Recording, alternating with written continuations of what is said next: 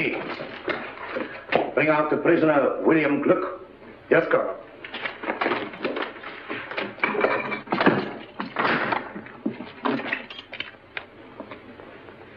Come out. Thought you were in a hurry to get me in. Look, General Lanen is inclined to offer you clemency in return for information. What clemency can anyone expect from Gurko Lanen? If you value your life, give us the names of your accomplices. I don't value it that highly. So you're the young man who made the mistake of shooting at me this morning. My mistake was in missing you. You are worse than an assassin. You're a fool. That's what your countrymen think of you, Colonel Zimmerman, for saving Gurko Lanen's life 3 years ago, when Lichtenburg might have been saved by another fool like me. I missed you this morning because I was too far away. But now...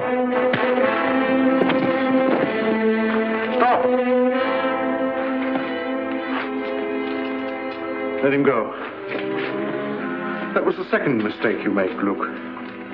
Men like you never realize that I rule you collectively because I can master you individually. They tell me that you're a blacksmith. And proud of it. Good. Well, I'm the son of a stonemason, and also proud of it.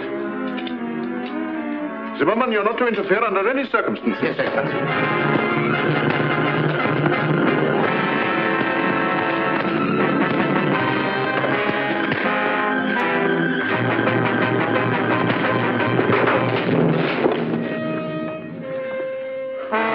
Now you can hang him.